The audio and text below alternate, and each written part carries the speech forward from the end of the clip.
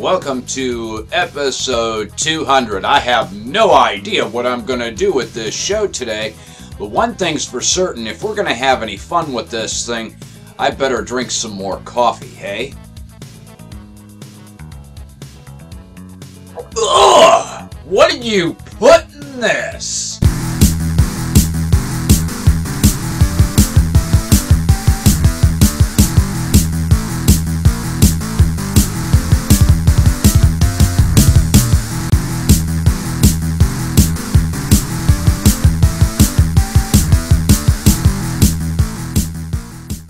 Alright, after scratching my head a number of times, I've come up with the best way to do a 200th episode. I'll start with a brief history of how this show came to be, and then we will build our own custom Linux distribution the easy way. How does that sound? Now, I have always had a passion for computers. Most of the years I was using Windows and that sort of thing, but early in 2011 I decided to give Linux another try. I've carried distributions of Linux in my toolbox for years, but never really wanted to use Linux as a main operating system, mostly because there would be one or two little kinks that didn't seem to work out for me. And it was because of the OzGUI Tech Show that I discovered on the internet one day while doing a search that he had a show that was focused on Linux Mint. And I'd never heard of that distribution before, so I decided to install it on my computer, and it had exceeded my expectations. Everything worked right out of the box, and I had never seen a Linux distribution do that before. And it was because of OzGUI. His influence gave me the inspiration to start Spatry's Cup of Linux. Like the phoenix coming out of the ashes. I'd love to see you come back, Tim. I would like to take this moment to also recognize and thank the following show hosts for their contributions to the Linux community and for helping influence my transition from Windows to Linux. And in no particular order, I'd like to thank This Week in Linux, Nixie Pixel, Infinitely Galactic, Total OS Today, Icy OS, and Linux for You and Me. Keep up the good work, folks. As some of you may know, I used to work in cable access television as a volunteer, and I've made a number of shows and that sort of thing, but I was always the behind-the-scenes guy. I was never one to sit in front of the camera, for obvious reasons. I'm absolutely nuts! There's an old saying that goes, we keep what we have by giving it away, and I wanted to contribute something back to the Linux community for what they have freely given to me. Hence, Spatry's Cup of Linux was born. I am truly pleased with the level of success that this show has seen in such a short period of time. I would like to take this time to thank all of my contributors and subscribers. It is your comments and feedback that really keep this show alive. Thank you, all of you, for your support. Alright, now with all of that out of the way, let's get into our tutorial, shall we? Alright, lights, camera, action! Alright, let me show you how to make a Linux distribution the easy way. Now, this is Suse Studio, and you can easily access this website by visiting susestudio.com. Alright, and signing in is easy if you already have a social networking site account, such as from Novell, Twitter, Google, Facebook, Yahoo, or OpenID. I'll use my Google account here to sign in. Alright, and this is a pretty neat website. I haven't seen any others quite like this.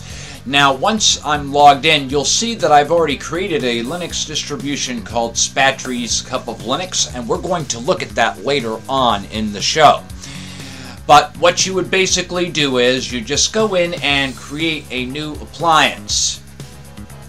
Alright, and then you select pretty much whatever you want. Do you want the just enough OS, a server, a minimal X environment which uses ICE Window Manager.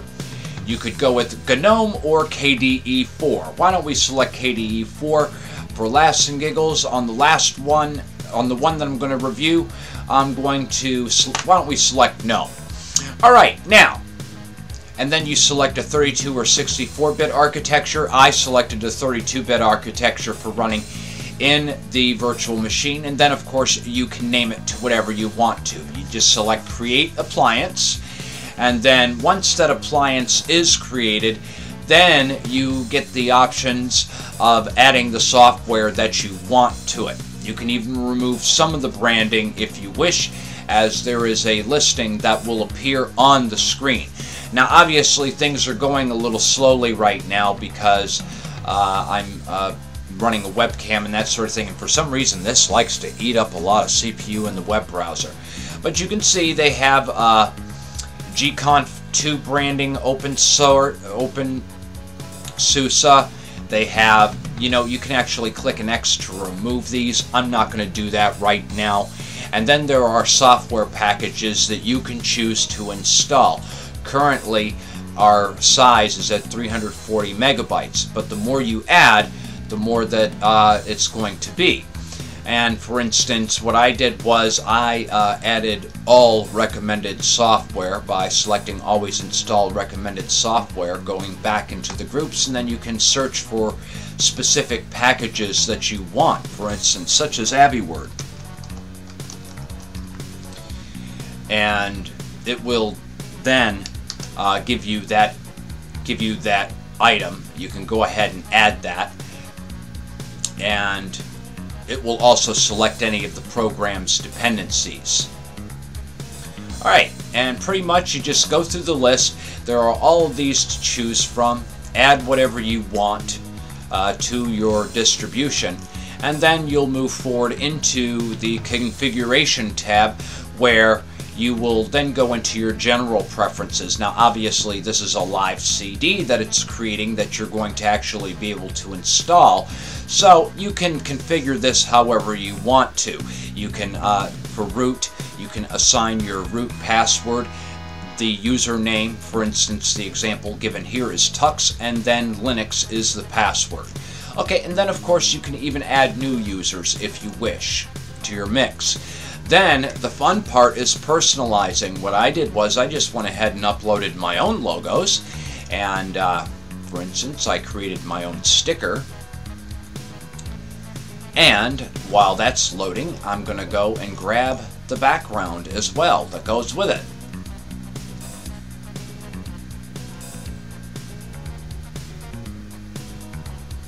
And then you just pretty much select what you want, and you'll see a representation in the view here. Actually, that kind of looks nice. I don't really have to use the image that I supplied, that I just tried to upload here, as it looks like it is behaving a little bit slowly here, and I want to zip this right along because we're going to have a look at this distribution. Okay, and then of course in desktop you can specify other options. You can automatically have Tux log in, but then root is not allowed. You have other appliance options, so if you want to just make this an image for your virtual machine, you can do this here. Additionally, you can add other scripts that can be run, such as have a specific script run at the end of the build, or run a special script whenever the appliance boots. Okay, and then we can go into files. You can upload any specific files that you need to have for your distribution. I didn't actually do that. And then moving right along, you select the default format, and you can select any one you want. I selected the live CD ISO image, and then you press build, and it will build it up for you. And then at that point, once the build is finished, and it can take any length of time from a half hour or longer, because obviously the server is actually creating this, then at that point you will be able to run a test build and be able to test your install right within the browser. How neat is that? When you test drive a distribution that you made, obviously it's not going to have the 3D support and that sort of thing, but this gives you a chance to see exactly what it is you built and modify it, play with it, that sort of thing. Okay, well, you really can't modify it. You'd have to go back. But here we go. We have the Spatry's Cup of Linux distribution, and it's running right now within the web browser. Pretty neat, huh? And using the graphics and everything that I had specified. Now, there is a little bit of a lag with this and that sort of thing, but the thing is, you'll at least get an idea of what it is that you get with this. It is really nice, though, because now you can build your own distribution that suits your needs. You can have whatever programs that you want, and nothing more, nothing less for the most part. Similar to what you do with an Arch build, I suppose. But it is branded with Suse Studio. Now, it appears this might take a little while to load, so I'm going to pause the video for a moment. Alright, and as I stated, you can see that we don't really have the 3D acceleration and that sort of thing. You know, it is a little bit laggy following the mouse and that sort of thing, but at least you get a chance to see what your distribution looks like.